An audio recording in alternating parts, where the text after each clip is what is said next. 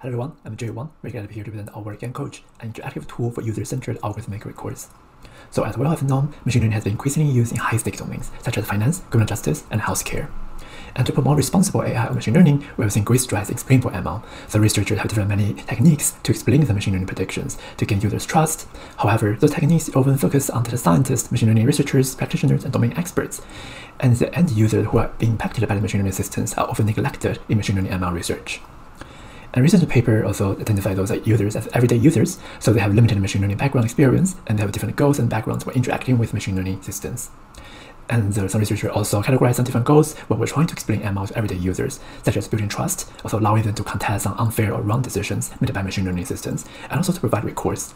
And in this talk, I will focus on recourse. So what is algorithmic recourse? So some research defined it as a way to provide end users with different means to alter unfavorable machine learning decisions. To give a more concrete example, let's think about a loan scenario. So imagine a loan applicant trying to apply for a loan in a bank, and the bank using a machine learning model to make the prediction. And unfortunately, the applicant was rejected.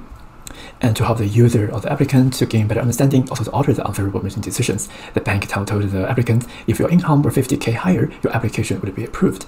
So here, this statement is a counterfactual explanation, so it has the form of what if the input is some different values, and maybe the outcome prediction would be changed. So so it's very popular to provide those counterfactual explanation as a way to provide algorithmic recourse. However, not all recourse are equal. Some recourse are very hard or even impossible to achieve. For example, in this case, maybe increasing the income by 50K is impossible for this applicant. And to help users to gain more helpful recourse plans, recently research focused on more actionable algorithmic recourse. So researchers propose different techniques such as minimizing the feature changes, prioritize high variance features, or maybe provide multiple plans to achieve actionable recourse plans. However, those researchers assume that developers know what constitutes actionability for all end users, and in practice that is not true. For example, we can think actionability is personal and subjective. For example, for some applicants, maybe they're okay with a smaller loan amount, but for some other applicants, maybe they're not. Some applicants, maybe they cannot change their home ownership overnight, and maybe for some applicants, it's easier for them to boost their FICO score. So you can see the actionability is very personal and it varies from user to users.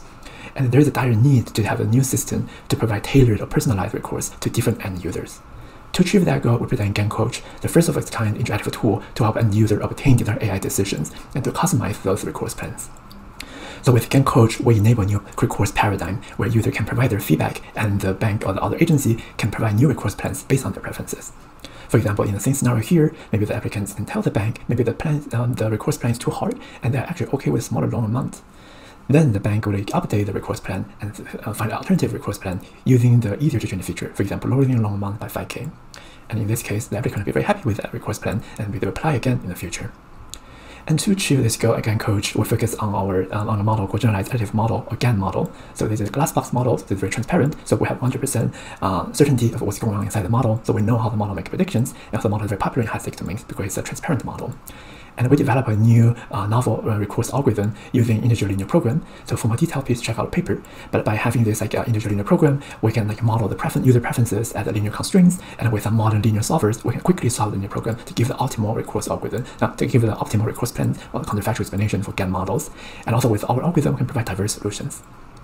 However, for end users, by having algorithms is not good enough. They still need to have an easy-to-use interface to provide their feedback and also for the developer to communicate those recourse plans to end users. To that end, we designed develop GAM Coach, a user interface first of interactive visualization system to help a user to obtain their design AI decisions. And our tool is open source, and we have a demo, so you can try to trial our demo by visiting a link in the screen. So right now, I will give a demo of our tool. So GAM Coach is a web-based interactive tool user can access from their browsers. So in this demo, we'll use a loan scenario. So I have different input features to really give a loan approval or rejection.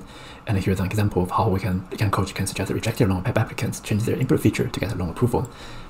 So in the web sections, in the first section, we have some different features that will already be changed by GAM Coach using the default configurations. User can also hover over to see some different features. Here's a feature with some specified preferences. Here are all the default preferences, and here's the other features. You can also click different tabs to see different plans. By default, GAM Coach generates 5 default plans. You can hover over to see the prediction score until the threshold to getting a loan approval, which is 0.5 in this case.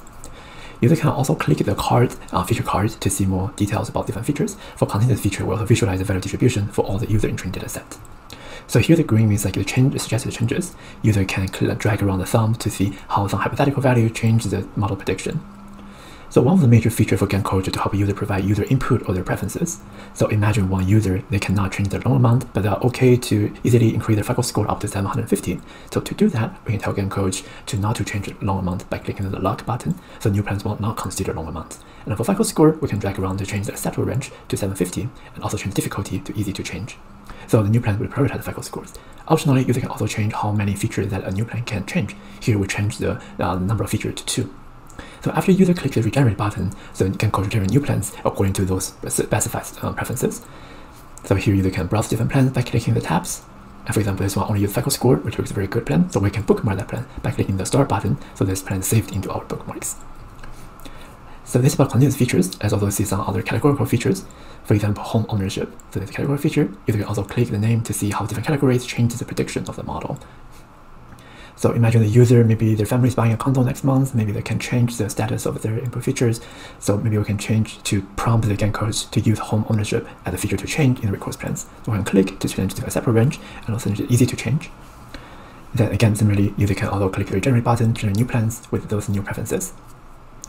User can also browse the new plans by clicking the tab button from plan 11 to plan 15. And sure enough, in plan 12, we can see home ownership is changed by GAM code. So this is a good plan, so we can also start that plan to save it into our bookmark panel.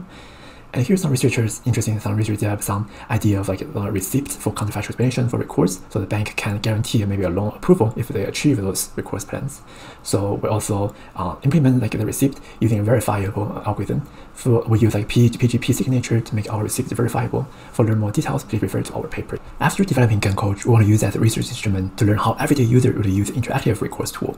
So we conducted a user study with 41 participants where we found Amazon mechanic tricks. So similar to the demo with the loan application scenario, we'll have the participants pretend to be different rejected loan applicants and let them freely explore the GAM code until finding a satisfactory plan. So they can change the default plan, so they would not force them to use the configurations or any preferences.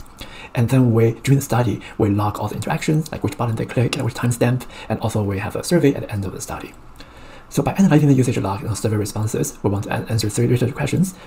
So first, we want to study the characteristics of different good recourse plans. Our findings validate many hypotheses from the existing recourse researchers. For example, we found participants that prefer actionable features. For example, some maybe it's easier for FICO to change FICO scores over employment length, so a lot more participants to choose FICO scores. And also participants prefer smaller changes. And also found the users that prefer beneficial plans that are beneficial beyond the recourse goals. So for example, one participant wrote, lower utilization is good for me anyway for what I know, so this seems like a best plan. And next, we want to discover the path. We want to study the path to discover good plans. So recall in GAM code, user can change the difficulty of features, also a separate range of different features. So we found the majority of participants, they use the customizations. So found customization really can help them find good recourse plans.